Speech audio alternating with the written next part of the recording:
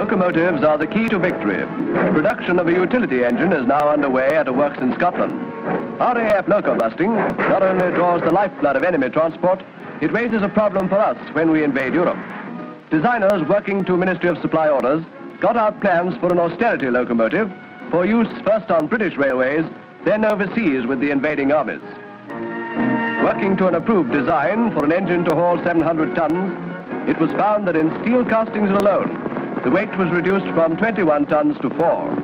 No less important in times of manpower shortage, the design saves 6,000 man-hours on every engine made. Old Robert Lithgow, 70, has been with the firm 43 years, and even he isn't the veteran here.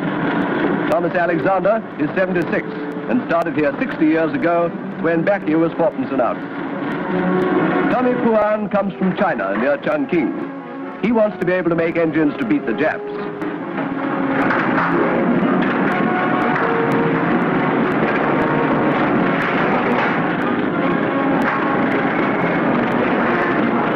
All sorts of jobs on austerity locomotives are done by girls.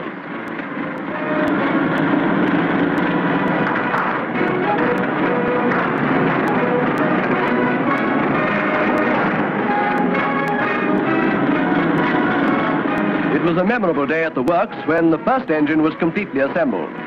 It has the standard British gauge, 4 foot 8½, but it can be quickly adapted to run anywhere on the continent. No time was lost before stoking up for boiler tests. One reason why these locomotives can be made quickly is that they're not built primarily for speed.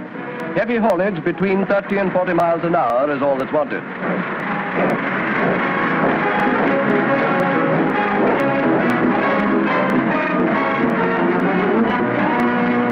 When locomotive number 1 rolled out of the works, the Minister of Supply, Sir Andrew Duncan, was on the footplate.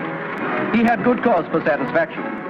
While Britain can turn out locomotives in plenty, Fighter Command and the Red Armies are taking crippling toll of Nazi transport. It's good to know that when the second front is open, the army will have all the engines it wants.